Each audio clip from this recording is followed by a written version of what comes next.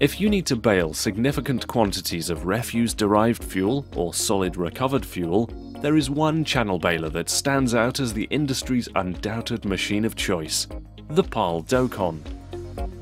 Manufactured in Germany but available in all markets, the Dokon is the only baler with plastic tying that is capable of baling more than 90 tons per hour. Although the Dokon can bale the full range of recyclable products, it is especially suitable for baling RDF and SRF.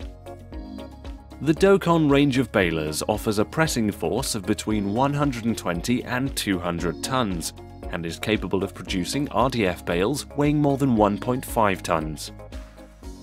The really unique feature of the Dokon is its tying system. The Dokon uses polypropylene twine, which has a whole host of benefits over other plastic tying systems.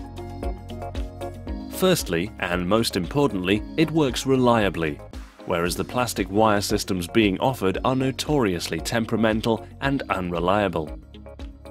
More than a dozen high-performance Dokon balers have been sold over the last couple of years, and so the technology has been thoroughly tested and proven. Polypropylene twine also offers huge cost savings over plastic wire. The twine cost typically works out at around 60 cents per ton of baled material. The equivalent figure for plastic wire is around 5 times as much, and so, given that the Dokon may well be baling between 50 to 100,000 tons a year, annual savings in excess of 100,000 euros are certainly achievable.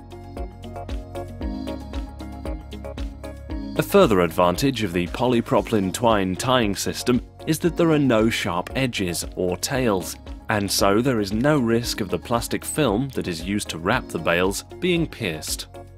So, if you need to bale RDF or SRF, speak with your local PAAL representative about the Dokon range of polypropylene twine-tied channel balers.